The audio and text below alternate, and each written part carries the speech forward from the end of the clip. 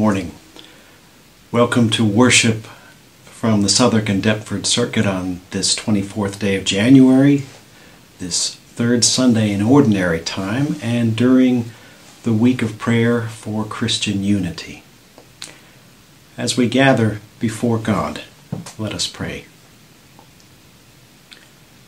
O God, you are our light and our salvation. Living in your presence, we have nothing to fear. Open our hearts to your word this day. As we hear the story of the call of the first disciples, help us to be ready to follow Jesus on whatever path he leads us. Cast aside our fears and doubts, and teach us to trust wholly in you. For we ask this in Jesus' name. Amen.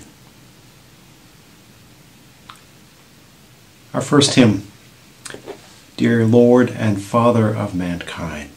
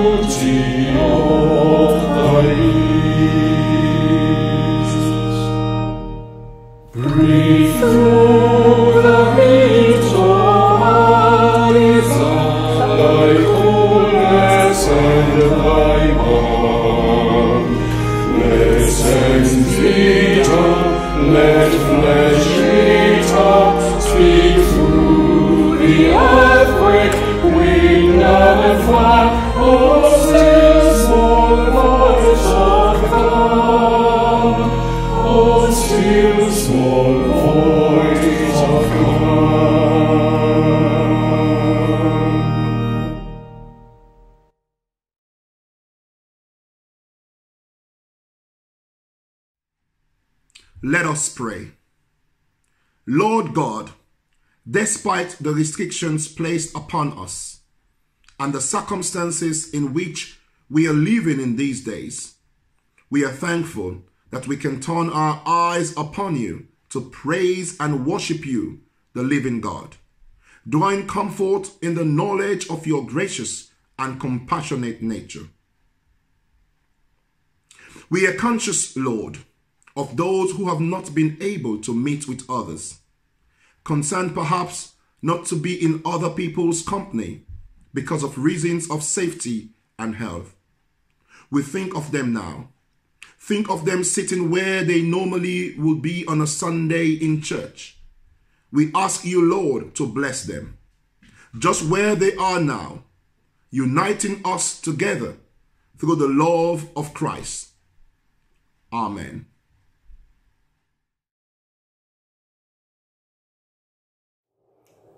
We continue in prayer as we make our confessions to God. Gracious God, you offer us new life in Christ. Yet so often we try to live in our own way and in our own strength. We stray from the paths you want us to follow.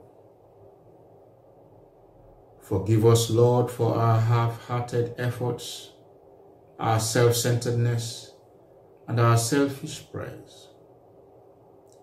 Challenge our minds and hearts and lead us towards your truth.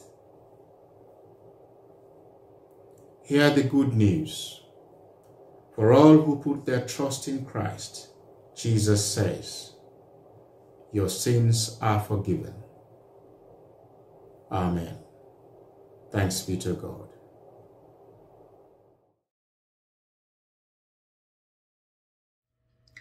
For our young people this morning, I'm going to talk about Jonah. Our theme is we can't hide from God. I want to ask our young people whether they've heard about the man called Jonah. If you have, I want you to do something for me. I want you to give me a thumbs up. And I want you to do something better. I want you to give a high five to your sister, to your brother, to your mom, to your dad, to your auntie or to your uncle, whoever you are watching this service with. And I want you to call that high five, Jonah. So you say, high five, Jonah. But there are some of you who have forgotten the story of Jonah. Or some of you who have never heard about the story of Jonah. I want you to tell you this story. So, Jonah was a prophet of God. And Jonah used to listen to what God says.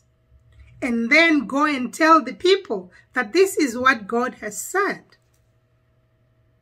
So, one day, God said to Jonah, I want you to go to a city called Nineveh and tell the people who live in that city that they are a very wicked people and they need to change their behavior. They need to change the way they do things. They need to change the way they live. But Jonah did not want to go to Nineveh. Maybe Jonah did not like the people of Nineveh, or maybe he was afraid of the people of Nineveh. So Jonah decided to run away and hide from God. So what did Jonah do? Jonah took the first ship out of town and headed the opposite direction from where God wanted him to go. But that day, Jonah learned a very important lesson. He learned that you might run away from God, but you can't hide from God.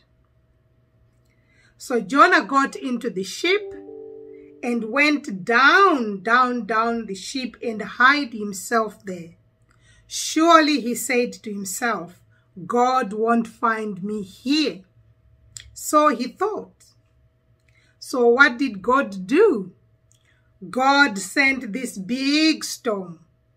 You can imagine the big storm. It started tossing the boat and tossing the boat, And the sailors thought they were going to die, or they were going to drown. So they started to find out what they can do. So they found Jonah at the bottom of the ship, and they asked him, "Who are you, and what are you doing here?" So Jonah answered, "I am a worshipper of the God of heaven, who made the land and the sea." So Jonah told the sailors that he was running away from God because he did not want to go to Nineveh as God has told him to do. So when the sailors learned about Jonah's story, that he was running away and was afraid, they were more afraid than ever. So they asked Jonah, "What should we do to stop this terrible storm?" So Jonah said to them, "Throw me overboard into the sea, and the sea will be calm." So the sailors picked up Jonah and threw him into the sea, and the storm stopped at once. So did Jonah drown in the sea? No, he didn't. God sent a big fish to swallow Jonah, and he was inside the fish for 3 days and 3 nights. So spending 3 days and 3 nights inside of this big ship gave Jonah plenty of time to think. So he prayed inside the ship to the Lord. He confessed that he has been wrong by running away from God, and promised to fulfill what God had sent him to do. God caused the fish to spit Jonah onto the shore. Then the Lord spoke to Jonah again and said, "Get up and go to Nineveh and deliver the message that I have given you." This time, Jonah obeyed the Lord's command and went to Nineveh. Just as God had something for Jonah to do, He has plenty of plans for you and for me. I hope that we will learn a lesson from Jonah. When it comes to doing what God wants us to do, we might run, but we cannot hide from God. So when your parents asks you to do something, you can't run away or hide from them because you want to go back home again. So this is a lesson that we are learning. We can run away from God, but we can't hide from Him. So let us pray. God, we know we can't hide from you. You know what we do. You know what we think. Give us strength and courage to do all the things that you want us to do. In Jesus' name, amen.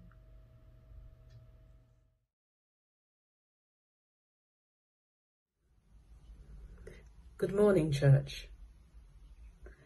Our scripture readings today continue last week's theme of God calling people. From the Old Testament, we have the word of God calling Jonah for the second time. The first time it didn't go so well. But when Jonah is obedient to God, what must be the shortest sermon in the Bible has the most remarkable result. This is followed by the gospel story, as the fishermen Simon, Andrew, James and John are called to follow Jesus and fish for for people instead.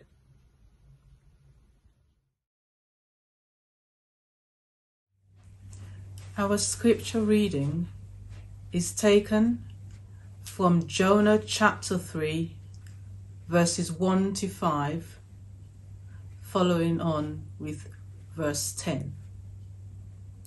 Let us listen to the word of God. Jonah goes to Nineveh. Then the word of the Lord came to Jonah a second time. Go to the great city of Nineveh and proclaim it the message I give you. Jonah obeyed the word of the Lord and went to Nineveh. Now Nineveh was a very large city. It took 3 days to go through it. Jonah began by going a day's journey into the city, proclaiming 40 more days and Nineveh will be overthrown. The Ninevites believed God. A fast was proclaimed, and all of them, from the greatest to the least, put on sackcloth. Verse 10. When God saw what they did and how they turned from evil ways, he relented and did not bring on them the destruction he had threatened. That ends the reading. Praise be to God. Amen.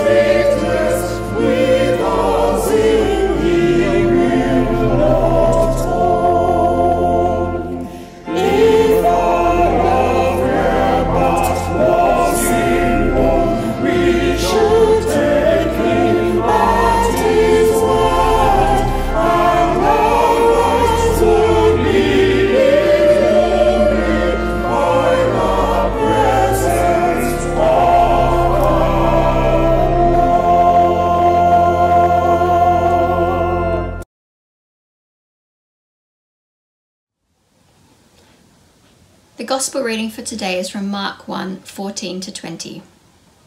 After John was put in prison, Jesus went into Galilee, proclaiming the good news of God. The time has come, he said. The kingdom of God has come near. Repent and believe the good news. As Jesus walked beside the Sea of Galilee, he saw Simon and his brother Andrew casting a net into the lake, for they were fishermen. "Come, follow me," Jesus said, "and I will send you out to fish for people." At once they left their nets and followed him. When he had gone a little farther, he saw James, son of Zebedee, and his brother John in a boat preparing their nets. Without delay he called them, and they left their father Zebedee in the boat with the hired men and followed him. Here ends the reading.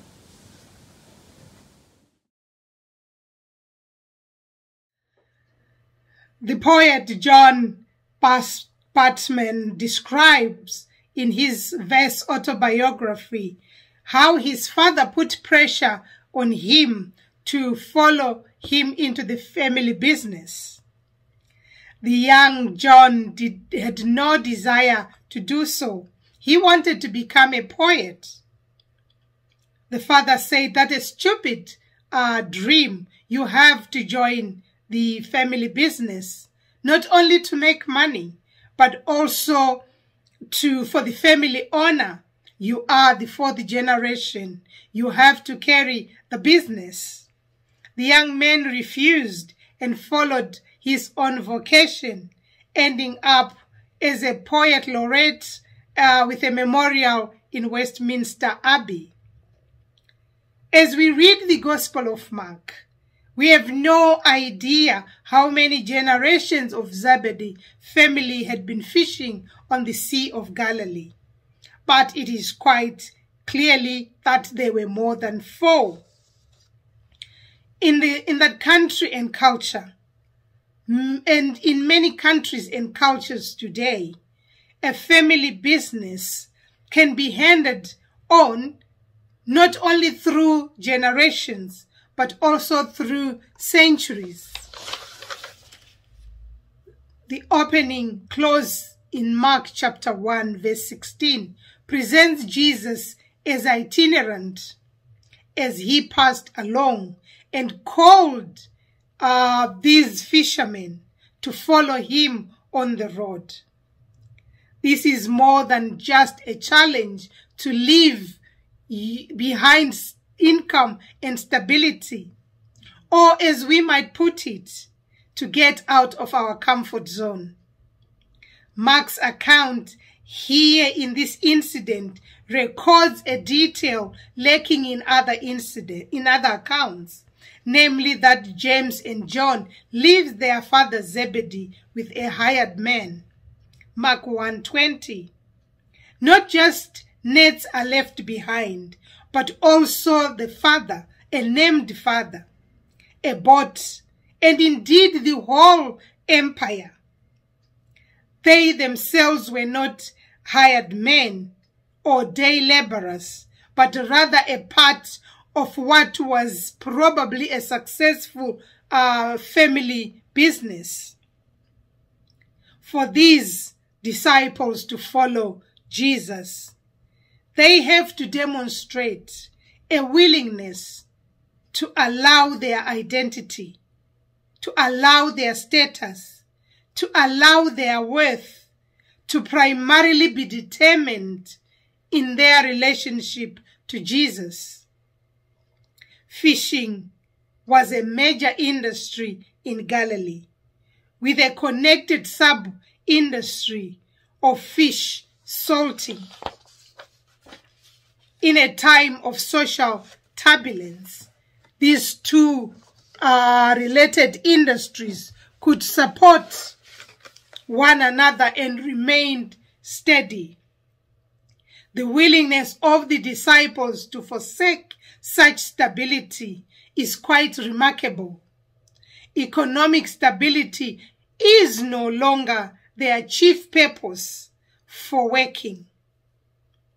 Yet, even there and today, here we must be cautious that Jesus does not reject the earthly vocations of these men, but just reorientate them. Jesus calls Simon and Andrew to be fishers of people.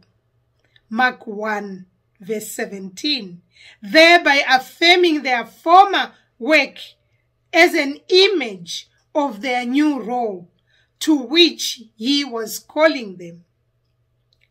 Although most Christians are called to leave their jobs to become wandering preachers, we are called to ground our identity in Jesus Christ. Whether we leave our jobs or not, a disciple's identity is no longer a fisherman, is no longer a tax collector, is no longer a doctor, is no longer an engineer, is no longer an architect, is no longer a nurse, is no longer a social worker, or any other professional or expertise that you can think of, but the follower of Jesus Christ. Our identity becomes that we are all followers of Jesus Christ. This challenges us to resist the temptation to make our work the determining element of our sense of who we are. Jesus calls ordinary people. The first people Jesus calls were fishermen, common men working a common trade.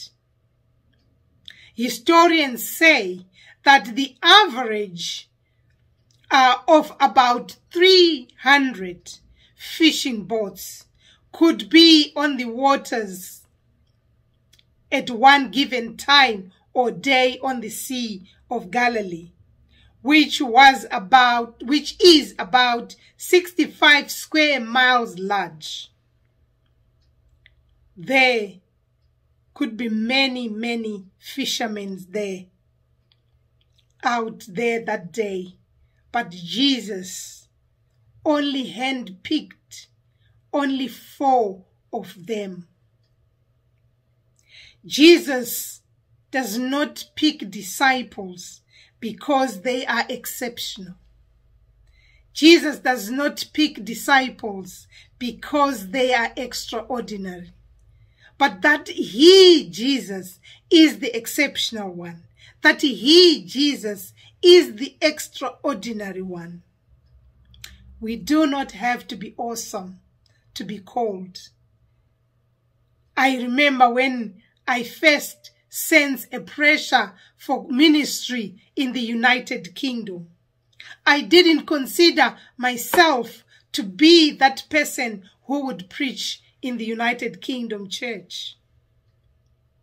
But this Bible text from 1 Corinthians chapter 1 verse 26 to 27 has been an encouragement and a source of strength over the years. For consider your calling. Not many were wise according to the worldly standards. Not many were powerful. Not many were of noble birth. But God chose what is foolish in the world to shame the wise. God chose what is weak in the world to shame the strong. God chose what is low and despised in the world, and even things that are not, to bring to nothing things that are, so that human beings might boast in the presence of God. And because of him, you are in Christ Jesus, who became to us wisdom from God, righteousness and sanctification and redemption, so that it is written, let the one who boast, boast in the Lord. We do not have to be wise. We do not have to be powerful. We do not have to come from a noble family to follow Jesus. We only have to hear his call and respond. To hear his call in any kind of mission, to hear his call in any kind of ministry, to hear his call in your sphere of influence. How often do we resist the claim on our lives to become what he is calling us to do? That sometimes seems crazy and sometimes seems impossible. How often do we avoid putting out into deep waters and take risks of following and bearing witness as Jesus' disciples? Because we are convinced that we may not see results. So we don't want to take risk. We don't want to get out of our comfort zones. What might it mean for us if we go into the deep sea fishing with Jesus, to trust and to follow him outside of our comfort zones, to let go of our convictions, to have our lives radically reorientated? For most of us, this will mean leaving our current professionals, and some it may not mean that. We all are called, in whatever situation we are in, by the virtue of our baptism, to participate in God's mission to the world in Christ Jesus. We are all called daily to reorient our priorities and to align them with God's priorities, to use the gifts God has given us in service to others, to share the good news of Christ in word and deed. Jesus' mission does not wait until we think that we are ready. The need for the gospel in this broken world is far too urgent.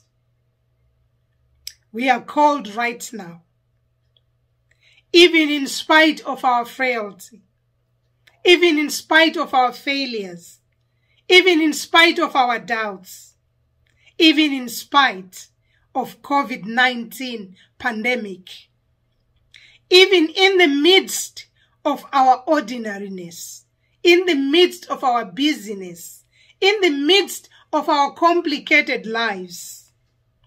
Jesus' word to Simon Peter is also a word for us today. Do not be afraid. This is Jesus' mission, and we trust that he will keep working with us and through us, catching others as he caught us in the deep and wide net of God's mercy and love. We trust finally that that catch is in God's hands, and that God's desire is for the net to be overflowing and the boat to be jam-packed. This is what Peter, Andrew, James, and John did. And it is what all Christians are called to do today, tomorrow, and on into God's future. Will you come and follow me if but I call your name? Will you go where you don't know and never be the same? Will you let my love be shown? Will you let my name be known? Will you let my life be grown? in you and you in me? Will you leave yourself behind if but I call your name? Will you care for cruel and kind and never be the same? Will you risk the hostile snare should your life attract a snare? Will you let me answer prayers in you and you in me? Will you let the blind see if but I call your name? Will you let the prisoners free and never be the same? Will you kiss the leper clean? Will you do such as this unseen and admit to what I mean in you and you in me? Will you love the one you hide? Will you love the you hide if but I call your name? Will you quell the fear inside and never be the same? Will you see the faith you have will you use the faith you have found and reshape the world around through my sight and touch and sound in you and you in me? I hope we can all say it together. Lord, your sermons echo true when but you call my name. Let me turn and follow you and never be the same. If you're in your company, I will go where your love and footsteps show. That I will move and live and grow in you and you in me. To God be the glory. Great things he has done. Amen.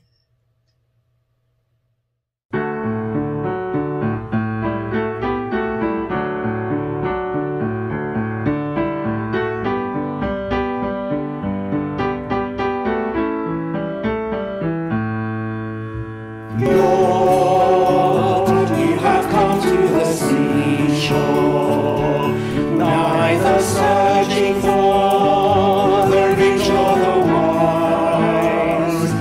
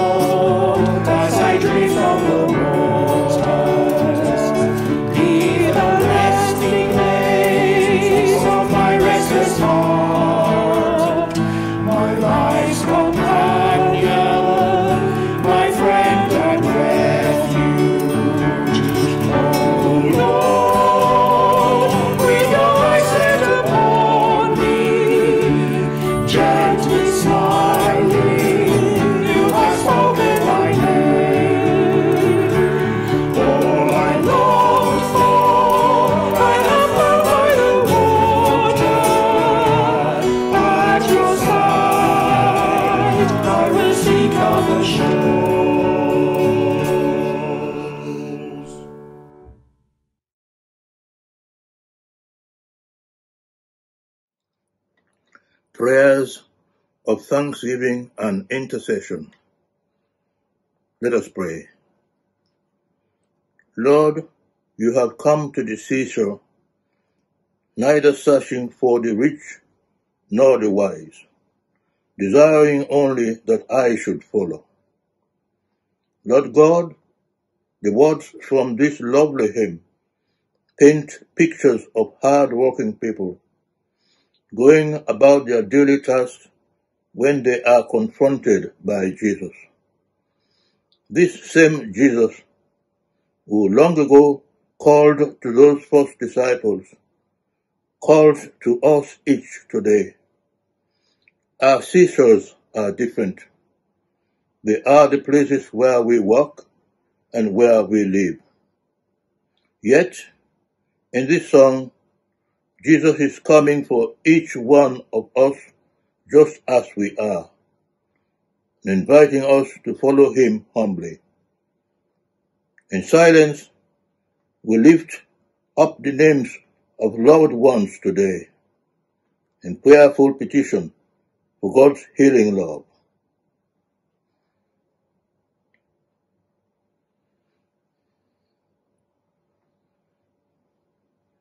We utter in our hearts names and situations that it would break our hearts to speak.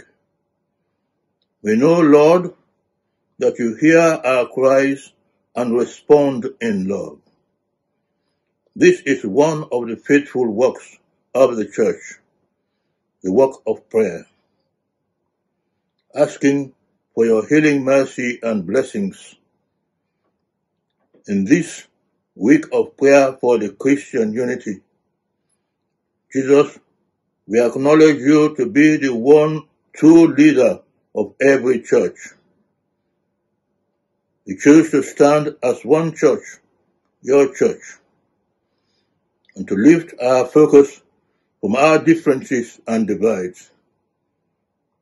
We will leave our own ways and follow you together. Support each other as we seek to be your disciples, and work together to focus on fishing once more. Lord Jesus, we ask for your Spirit's help with this, for we are quick to focus on ourselves, our labels, and our differences, rather than the same nets in our hands and the same leader before us. Christ, have mercy. In your precious name, which unites us all. Amen.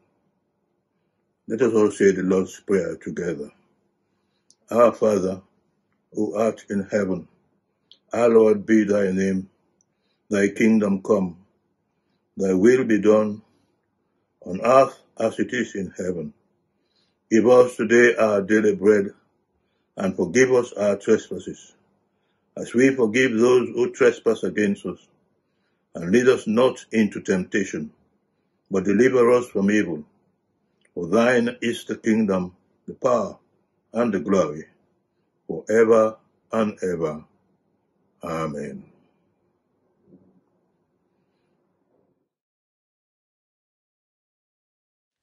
May the peace of the Lord be with you. May the peace of the Lord be with you. The peace of the Lord be with you. May the peace of the Lord be with you. May the peace of the Lord be with you. May the peace of the Lord be with you. The peace of the Lord be with you. May the peace of the Lord be with you. The peace of the Lord be with you. May the peace of the Lord be with you. The peace of the Lord be with you. The peace of the Lord be with you, now and always. Amen.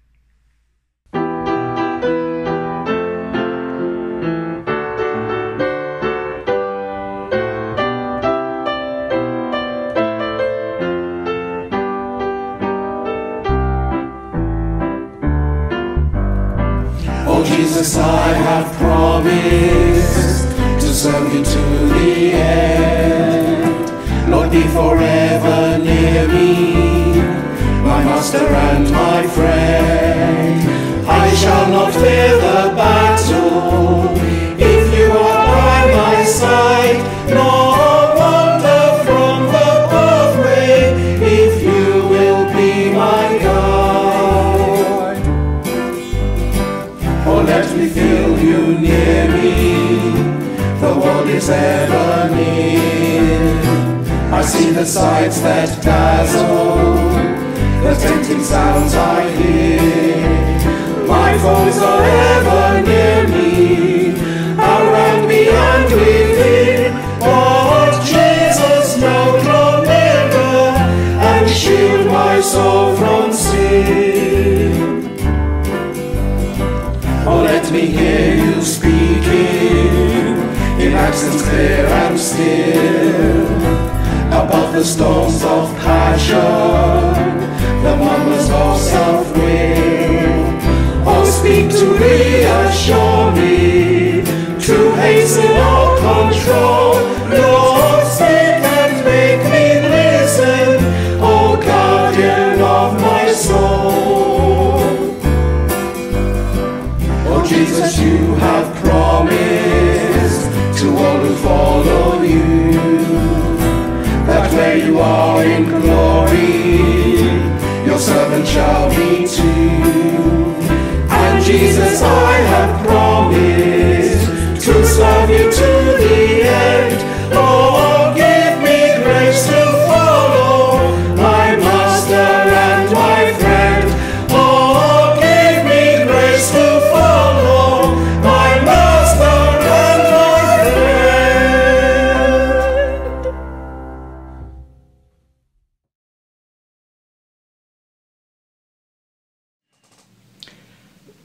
Thank you for joining us this morning, and thank you to each person who helped contribute in some way to this morning's worship service. As the disciples walked with Christ so long ago, walk with Christ in your hearts and spirits. Feel the power of the Holy Spirit guiding your path. Know the love of God which is poured out for you, and rejoice. Go in peace, and may God's peace go with you. Amen.